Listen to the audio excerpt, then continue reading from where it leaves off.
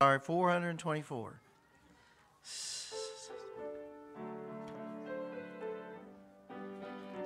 Let's sing and see if somebody comes and joins us. There's a call comes a ring o'er the restless wave. Send the light, send the light. There are souls to rescue, there are souls to save. Send the light, send the light. Send the light, the blessed gospel light. Let it shine from shore to shore. Send the light, the blessed gospel light. Let it shine forevermore. Verse 4, let us not grow weary in the work. Send the light, send the light. Let us gather jewels for a crown above. Send the light, send the light, send the light, the blessed gospel light. Let it shine from shore to shore. Send the light, the blessed gospel light. Let it shine forevermore. And hymn number 228. We'll sing My Faith Has Found a Resting Place after we ask the Lord's blessings on our service. Man, it's different with all the kids gone, everything, isn't it? And everyone gone. Trump family's in Florida on vacation. Patton family are all over beach somewhere, Emerald Island. And Mark's homesick, been sick since he come back from camp, hasn't he? Getting better, finally getting better. So, hope, that's the plan. If not, if he's listening while we stream this service, if he doesn't get better, we'll just have to shoot him. Mm-hmm.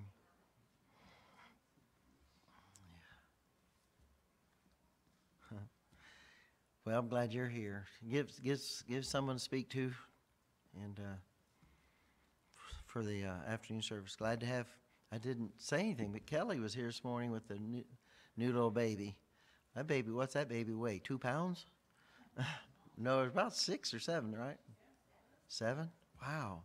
Even 7 pounds looks small compared to ones you guys are having, right? So, wow.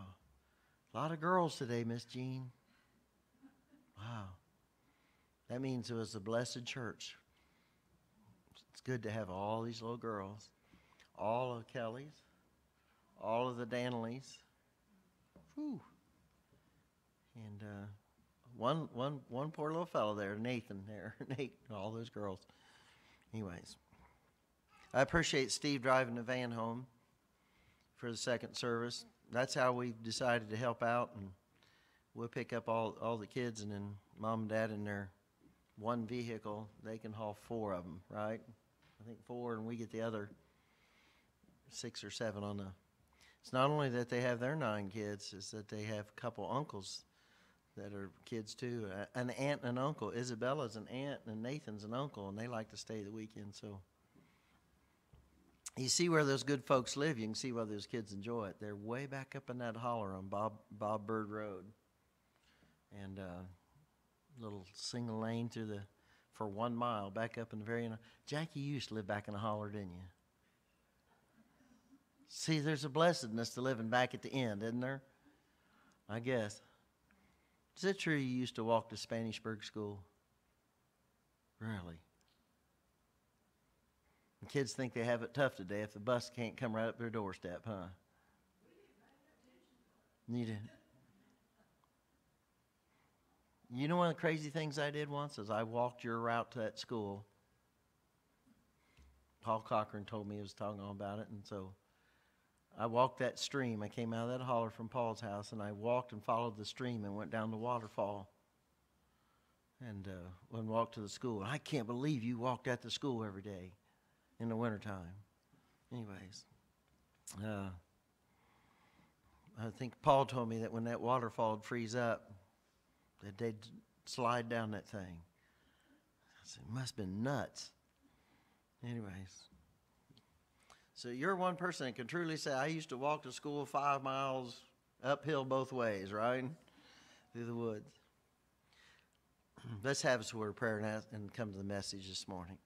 The song and the message. Holy Father, thank you for this day and for each and every one that was in the Lord's house today. We're blessed by having all the kids. We pray that we allow the little children to come unto you in a special way. May all of them be saved. May all of them know you. And dear Father, may the next generation serve you, Lord, we pray in your will. In Jesus' name, amen. And I forgot we threw on about six or 7 or 8 Adair kids on top of all that. That's a good pile of kids, isn't it? 228. How about we sing 2 verses of My Faith Has Found a Resting Place?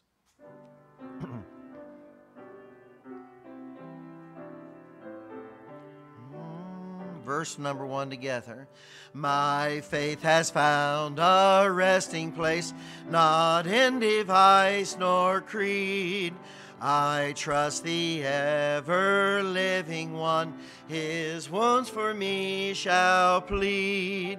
I need no other argument, I need no other plea. It is enough that Jesus died and that he died for me. Verse 3 for the last, verse 3. My heart is leaning on the word, the written word of God. Salvation by my Savior's name, salvation through his blood. I need no other argument, I need no other plea. It is enough that Jesus died and that he died for me. Thank you all. I appreciate it. Oh, that's nice.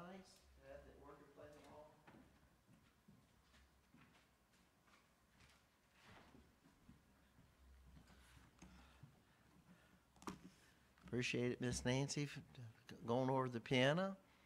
Caleb is in week 7. Got, I think, 4 or 5 more to go. Summer youth camp. Psalms 127. Big message, little bit of time. Just a little bit of time. Psalms 127.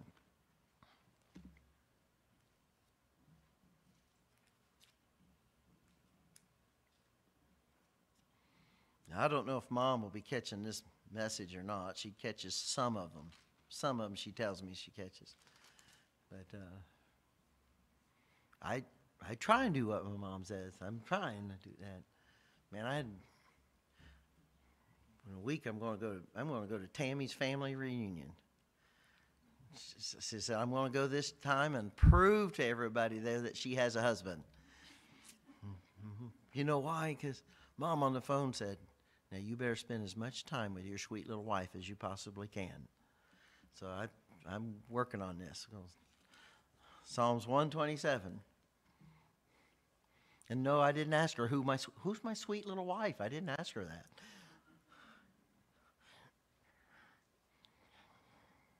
Verse 1. Except the Lord build the house, they labor in vain that build it. Except the Lord keep the city, the watchman waketh but in vain. It is vain for you to rise up early, to sit up late, to eat the bread of sorrows, for so he giveth his beloved sleep. Lo, children are an heritage of the Lord, and the fruit of the womb is his reward. Worthwhile endeavor. See how roundabout way that we get to this point here. Did you notice that 3 times the word vain is used? At the end of verse 1, the watchman waketh but in vain. Beginning of verse 2, it is vain for you to rise up early and to sit up late, for so he giveth his beloved sleep. And I'm looking at, except the Lord build a house, they labor in vain that build it. There we go. Anyways, I'll come back to it in just a moment. Efficacy. This is vanity. When I think of the word efficacy, we use the power to produce, to be effective or effectual. In theological terms, they talk about the efficacy of the Scriptures, its power to produce. Remember in the book of Isaiah, God speaking about how his word would go out and it would not return unto him void. There is a power to produce in the Scriptures. Vain, the word vain, to be empty, worthless, no substance, of no value, of no importance. Ineffectual, petty, false, trifling, fruitless. Look at the comparison here. Except the Lord build a house. Lo, children, here, it is vain for you to rise up early and to sit up late, to eat the bread of sorrows, for so he giveth his beloved sleep. A worthwhile endeavor. Serving the Lord is worthwhile. I'm backing up to the message from last week, coming in first, the second service. In Matthew chapter 19, verse 28, we can see that chapter 19 and 18 are connected by the use of the verses at the end. We realize that the parable Jesus gives is illustrating an answer to Peter's question. We've given all to follow you. What shall we get? Matthew 19, verse 28. And Jesus said unto him, Verily I say unto you, that ye which have followed me in the regeneration, when the Son of Man shall sit in the throne of his glory, ye also shall sit upon the 12 thrones, judging the 12 tribes of Israel. And everyone, you might say everyone that has followed the Lord in the regeneration, and everyone that hath forsaken houses, or brethren, or sisters, or father, or mother, or wife, or children, or lands for my name's sake, shall receive 100-fold, and shall inherit in everlasting life. But many that are first shall be last, and last shall be first.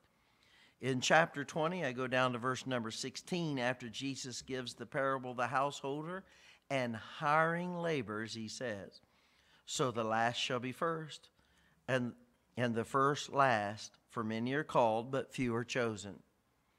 Many are called, some won't go at all. Those chosen, well, you'll find those in the laborers in the field. I realize that in that parable, he's speaking about that the householder does right. The householder rewards or pays his servants. In that parable, I saw that. He's paying according as he said. He's going to do right by his servants. And I realize that there's some that complained about the pay of the others at the last hour who got their reward. Isn't it something that that's the one group, that the only group in the parable that he made a contract or covenant with? I do see a likeness in the Scriptures, and I say in a time frame that the Jews or the nation of Israel is under covenant of God. They're the first that are called, and the first in Abraham that brings salvation in the world by faith. I see that the gospel goes out to the Jew first and also to the Gentile. And he's spoken to us by his prophets, and what they brought to us. Israel, he'll do right by Israel. And make no mistake, he'll do exceedingly well by Israel. And you know what they inherit? Isaiah chapter 2, book of Zechariah, you know what they inherit? They inherit to be the predominant nation in the kingdom of God. And all the other nations flow into it. They will be well rewarded. It pays to serve or be a laborer of the Lord, is what I'm going to say. Well, the apostles come next. The apostles, and we have the foundation of the church, the apostles, but they're Jews. And we see in the Scriptures that the apostles, they find their name written in the foundation stones of the holy city, the precious jewels. In this passage, Jesus said, each of the 12 apostles, 12 of you are going to sit on the thrones of Israel. They will be ministers to the nation of Israel in the kingdom, and they will be a testimony of the eternal city of God for all believers. They're well paid. But those that are last, and I know how in the Scriptures, I can find 3 predominant Scriptures talk about us in the last days. Scoffers shall come. in the last days, perilous times shall come. But about the laborers, maybe you might say the Gentiles, or those who come in at the last hour. You know what's going to be unique? Somebody's going to be the last person in the world to be saved.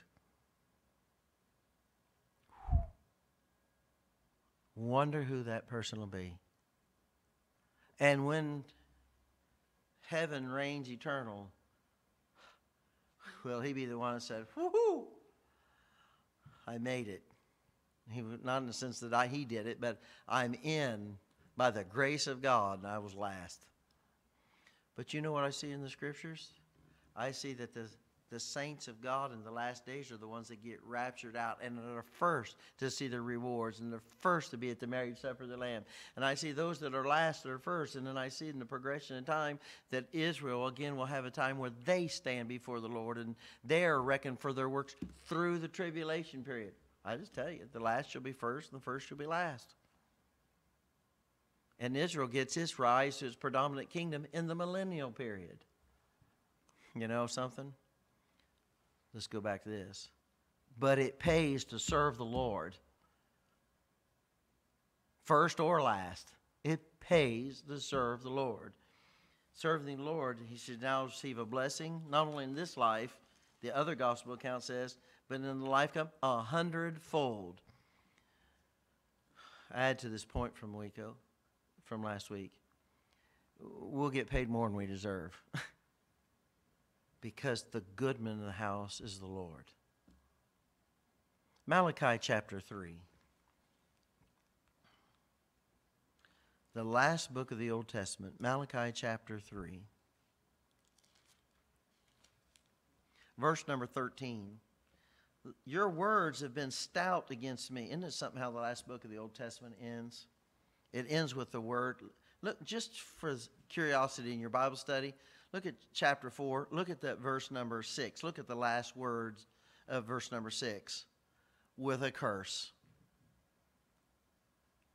The last book of the Old Testament, the law, it ends with a curse. Do you know how the last words of the New Testament end? Remember Revelation 22? And the grace of our Lord Jesus Christ be with you now and forever. Amen. Is there a big difference? But look at the state and condition of some of the statements. There's at least 8 questions, a question in God's character and goodness in Malachi. Here's one of them, verse 13. Your words have been stout against me, saith the Lord. Yet ye say, what have we spoken so much against thee? What did we say? That's like a kid. What did I say? Teacher corrects on that. I heard you back there, young man. What did I say? Well, what did we say? Here's what you said. You have said, it is vain to serve God. And what profit is it that we have kept his ordinances and that we have walked mournfully before the Lord of hosts? That's what you said. You didn't realize what you was complaining about? Vain. Here's what it said. It's useless to serve God. What are we going to get for it? We've suffered, we've mourned, or we've borne our cross. What do you think of that question? I was telling you, it is a great reward, and it's worth it to serve the Lord. Now 100-fold. God doesn't do anything. God doesn't have a plan or program that's useless with man. Genesis chapter 1, verse 1 through 3. I could quote it, but I want you to see something if we're tying it together. Genesis 1 said, big subject, come to a quick ending. And in the beginning, God created the heaven and the earth. And the earth was without form. That means it's shapeless. We see in this passage, it's a watery matrix. He's going to move upon the face of the waters. He's going to separate waters. So it has without form and void. It's empty. Shapeless, it's empty, and darkness was upon the face of the deep, and the Spirit of God moved upon the face of the waters. Immediately there's an action, and God said, let there be light. Now there is light energy. We have photons that give us vision. It gives us the ability to things to be illuminated. There is light energy, but just the general word of light is energy, power. And God said, let there be. He brought it to life. Shapeless, empty material brought to life immediately by God speaking. I go to Hebrews chapter 11, when we have a great definition of faith, substance of things hoped for, evidence of things not seen. For by it, faith, we understand about something about creation. Hebrews 11, verse 3.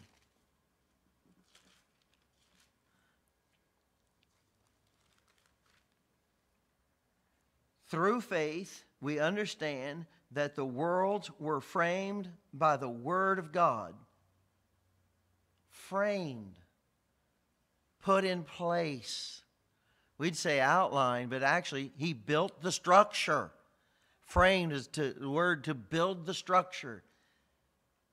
He framed by the Word of God so that things which are seen were not made of things which do appear. He took no materials and called it into being and framed it. That's Genesis 1 verses 1 through 4. So here it is. Calls into existence out of nothing the materials. By His Word, He frames a structure to it. Isaiah chapter 45.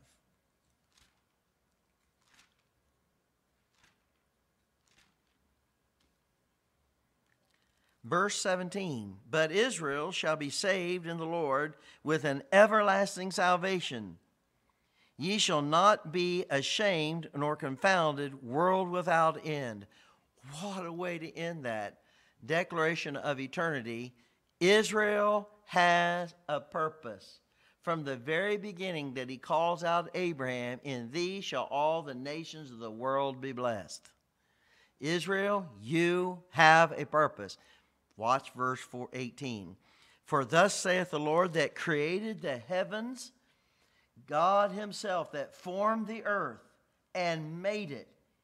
He hath established it. He created it, not in vain. He formed it to be inhabited. I am the Lord, and there is none else.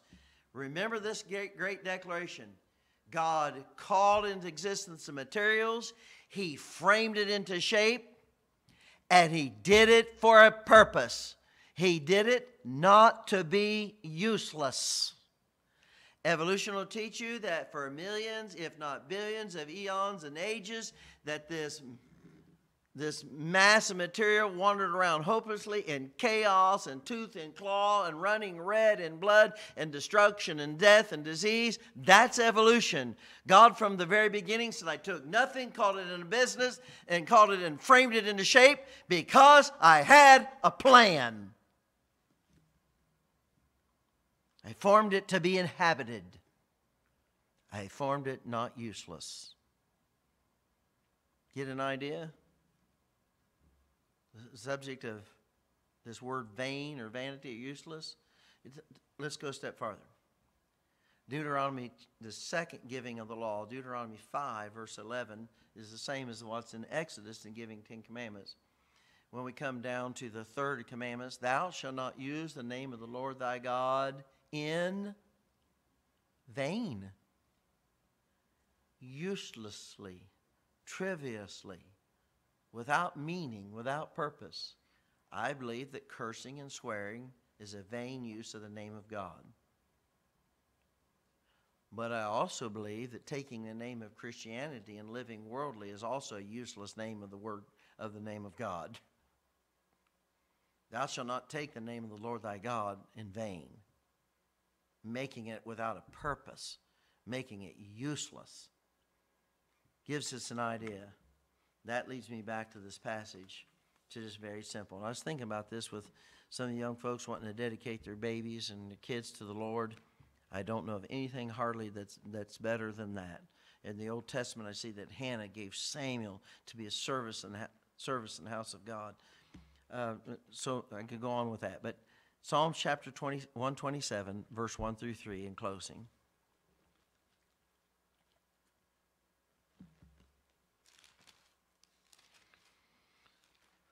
Lord, in faith, so by faith I believe that God created the heavens and the earth. By his word he framed it. I believe that. That's miraculous, that's supernatural, but I believe it. That's what faith is. Except the Lord build the house, they labor in vain or wasted time uselessly that build it.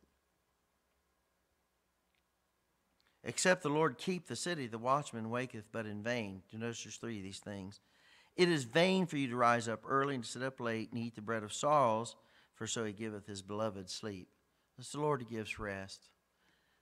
And the idea in this passage, when it's connected to the house, it's connected to children, lo children, heritage of the Lord. I realize this. If you want to have a place of comfort for your faith, the things that are mentioned, build a house. Except the Lord build a house, they labor in vain that build it. What profiteth a man if he should gain the whole world? Mark 8:36. And lose his own soul. We could all answer that. That'd be a useless life. Rich man who said, I've got so much goods, I'm going to have to build more barns and rent some more storage to bestow my stuff. And that night he meets the Lord with nothing. You would say, that was a useless, wasted life. Except the Lord build a house. What good would it be for a man, if profit a man, if he gained the whole world and he'd lose his own children?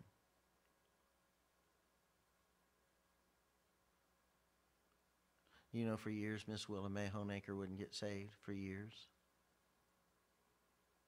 Bless her heart, another sweet saint in heaven. And she cried at her house in the living room. She said, my daughter's lost. And I just can't bear the thought of her going to hell by herself. I finally was able to convince her, get saved and lead her to Christ, and get saved and lead her to heaven. Right? But I can see that. I can see that sorrow. To gain, what if you could have all the blessings you could possibly have and go to heaven and your kids not be there? Except the Lord build a house. So there's something in the fabrication. And you know, blessed is children are a heritage of the Lord. The word heritage comes in the scriptures as an inheritance or the gaining of the privileges or blessings of an heir. That's a great gift. Children are God giving you a future, a continuance. God giving you something that comes from no one. When he says such, I said I couldn't hardly describe this. Of such is the kingdom of heaven. Something about children touches on what God's got and gives to us.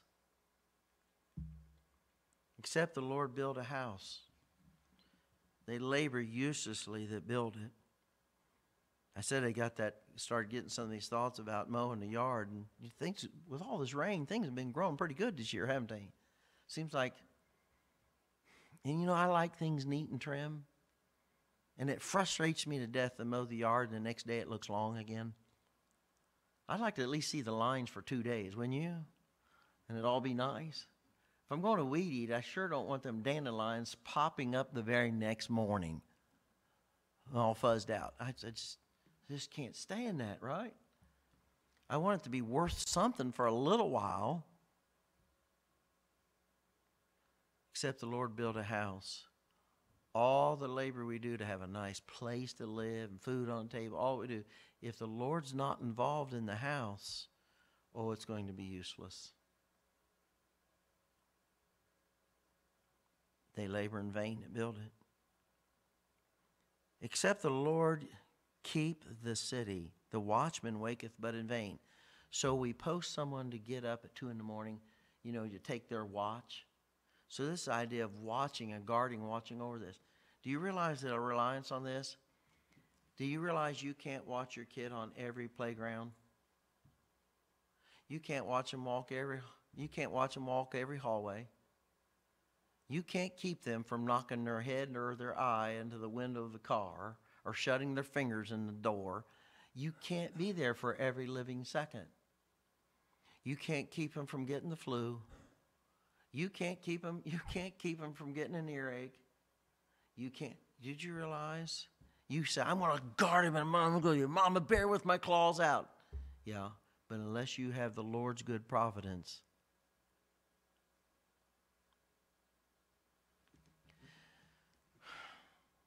what? These are magnificent verses. I'm going to come back to the main thing here just a second. It is vain for you to rise up early and to sit up late. I'm going to just sit by their bedside. I'm just going to be right here every living second of 24/7. First of all, you can't do it. Second of all, it's useless if you try. For so he giveth his beloved sleep. As much as I'd like to provide, Lord, if I could just have more money, I'd help the kids with this, I'd help the kids with that, I'd take care of this, I'd take care of that. If I just had more money, I'm just saying this. It has dawned on me that maybe the Lord doesn't want me to destroy their faith and their trust and reliance on the Lord. Maybe the Lord maybe he is working through them and for them in a certain purpose, and I'm not meant to give them every living thing that I want them to have. That being said, if I could, I would. I'd like to be a giver, wouldn't you? I'd rather give than not. But that being said, if I could give them everything possible they could need, can't do it. You know who the great, and I got the words here, you know who the great plan, you know who has the master plans? God. You know who's the master protector instead of me being a watchman? God Almighty. You know who's the master provider? God Almighty. He has the plan and the purpose. He knew from the beginning, Jeremiah, from the womb. See, I tied last week. I know the thoughts I have to you to give you expected end. I knew you in the womb before you was even out of the belly of your mother, and I had a plan for you. The master builder plan is God. The master protector is God. The master provider. You know what David would write late in his life?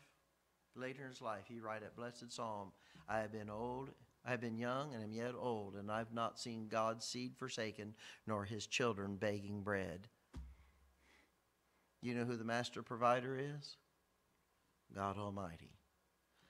So if I can have faith that God can frame the world with a purpose from the very beginning, I'm going to ask the Lord to give me faith to build my house.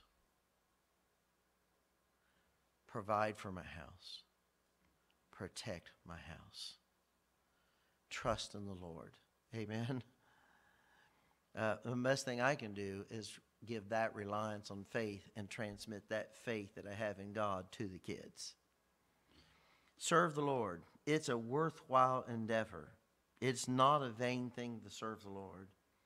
In the book of Ecclesiastes, chapter 1, Solomon would write, and he would write, as a man under the sun, the preacher saith, to labor, to work, to run the race. Vanity of vanity, it's all vain. That's chapter 1. Chapter 12, the last verse ends with, well, the last chapter ends, now remember they created in the days of thy youth. The last verse of that chapter, he says, here's the summation of the whole matter. Fear God and keep his commandments. He went from someone under the sun, said, this is all useless, to someone it says, the most important thing is serve God. Keep his commandments. Big difference, isn't it? Have faith. There are some things that I realize, oh man, I'm just going to have to trust the Lord for this. That's the best thing that can happen.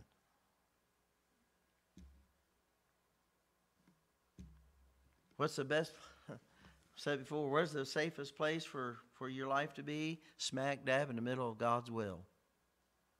Where's the best place for your family to be?